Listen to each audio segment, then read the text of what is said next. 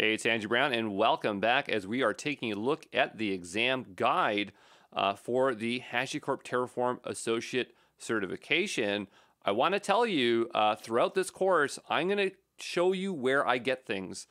So I will be going to Google, I will be typing in where things are. It's not because I don't know where things are. I'm doing that for your benefit so that you build up the skill to know how to find things just the way that I would go find things. And I'll be very transparent about that. So for this one, all I did was go into Google and type in Terraform exam guide. And so I found it here. This is also the place where you can register for the exam. So if you click this, it should load up certain metrics. It'll make a pop-up. You have to authenticate it. I'm not showing that here right now, but when you are ready to register for the exam, you can go ahead and do that.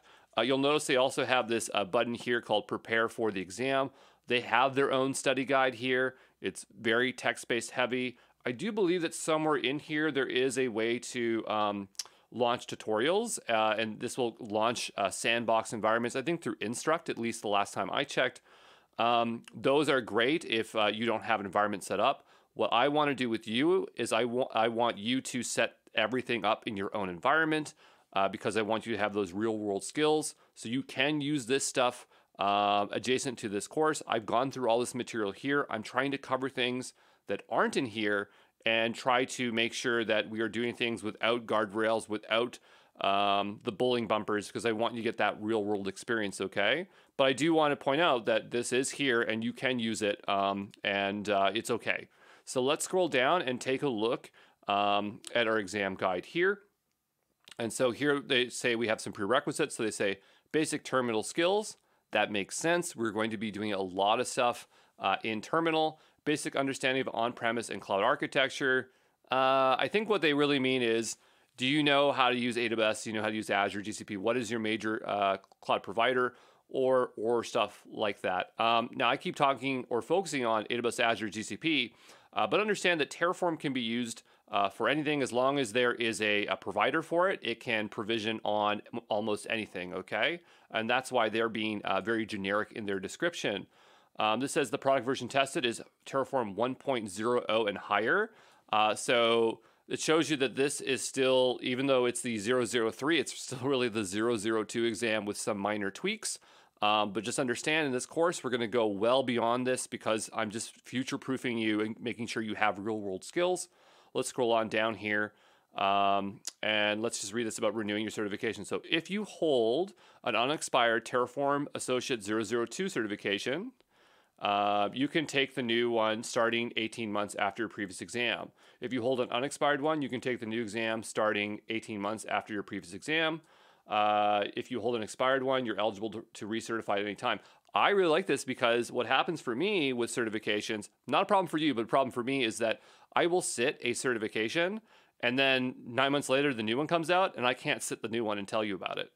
So it looks like we've gotten a bit of flexibility there. And again, I'm on video here. I will get out of the way. It's just that we're in these earlier videos and I want to just hang out here with you, okay? Going down below, we can confirm it's the 1 hour duration. This is $70. It might vary based on your location and other stuff. I just don't want to tell you that it's $70. I want you to go through the process and find out yourself, but that's probably what it's going to cost you.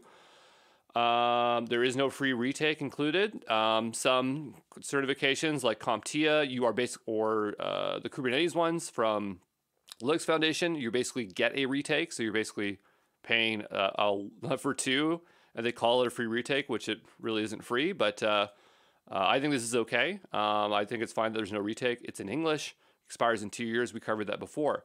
Let's take a look at the exam objectives. So the first one is understand infrastructure as a code and concepts. They used to have a bunch of junk in here. And honestly, I didn't even know what they were talking about when they said that. I remember I had to comb through the study guide and try to watch articles and stuff like that. But I think they realized that it was junk, that they were trying to impart too much conceptual stuff, and they cut back this one here. Same thing with 2. It doesn't show us the comparison of the old one. At some point on this website, they showed the comparative between 002 and 003.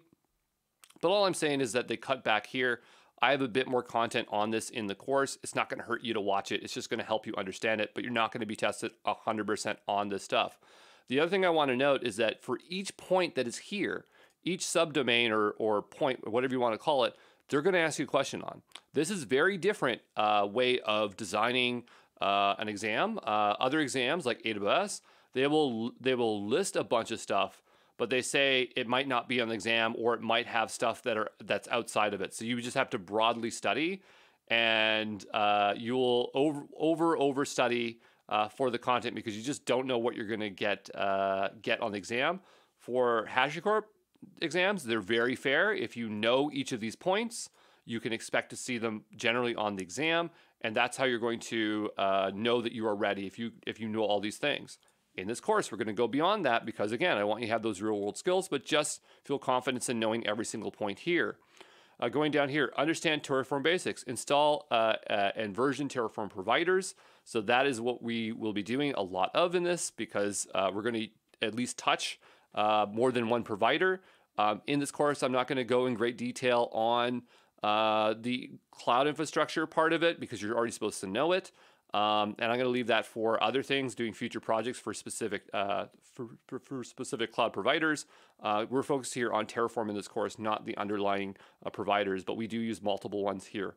Describe plugin-based architecture, write Terraform configuration using multiple providers, describe how Terraform finds and fetches providers. So you can see there is a lot of stuff about providers, not to be confused with provisioners. I said earlier that provisioners is no longer covered in this certification course, but again, the material's here so that you can learn it for real-world practice.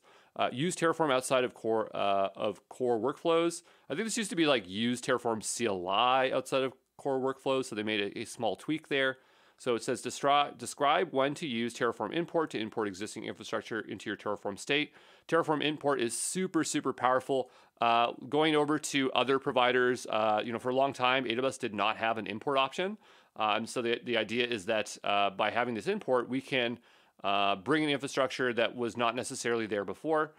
We have Terraform state to view our Terraform state. Something that you're going to find unique to Terraform is state management. It's something that's super important, and it's probably the hardest concept in Terraform, because when you use something like CloudFormation or Azure Bicep, the state is managed by services on those providers.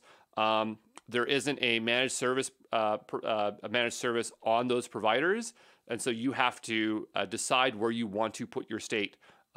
And one example would be Terraform Cloud, and that's one that we do use in this course here.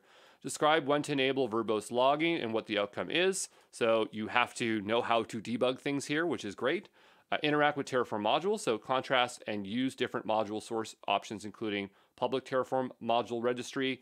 Interact with modules, inputs and outputs. Describe variable scope and module child modules. Set module versions. Modules is a way of creating reusable code.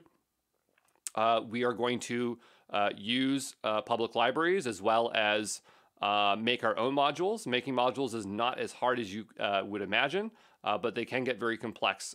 So, we're not going to go super advanced into modules, but we are going to make sure we can write our own and use public ones. Use the Terraform workflow. So this is something we're going to have to know a lot about, which is just the general lifecycle workflow of working with infrastructure as code. So we have init, validate, plan, apply, destroy, format. Plan and apply are the ones we're going to be using a lot of. There is a lot of trickery with the init, so that's something else that we'll do there as well. Implement and maintain state. So maintaining state, working with state, super, super important. So we'll look at how it works with local state, state locking, handling backend cloud integrations, authentication methods. They're talking about managed providers like Terraform Cloud. The difference between remote state backend options, managed resource drift, and Terraform state. Terraform is super good at drift and fixing drift.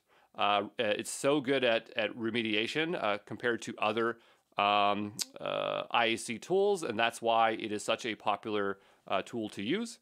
Describe backend block and cloud integration and configuration. Understand secret management and state files.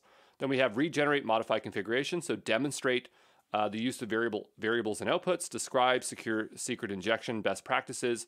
Understand the use of collection and structural types. Create and differentiate resource and data configuration. Use resource addressing and resource parameters to connect resources together. Use HCL and Terraform functions to write configuration. describe built-in dependency management. And the last one here is understand Terraform Cloud capabilities. So explain how Terraform Cloud helps to manage infrastructure. Describe how Terraform Cloud enables collaboration governance. I'm going to just tell you right now, we're going to probably do more Terraform Cloud than we need to. It's just because when I made this course the first time, I just lightly did Terraform Cloud, just enough to pass the exam. I have the time to do a little bit more there, and I would like to do that for your own benefit.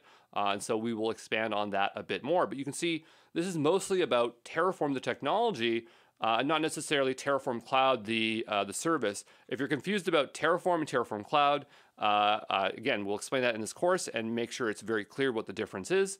One other thing I wanted to note is that they do have some sample questions here. So you can go through here and you can just see that the questions are very straightforward. And they're just like this. They're very simple, but you do have to know what you're looking at. And see, like here, they're showing code. So you can see you have to choose code, and you might get a code block. So it is very focused on the practical component of it. It's less about the conceptual, okay? But yeah, hopefully that gives you an idea of what we're getting into, and we'll see you in the next one, okay? Ciao.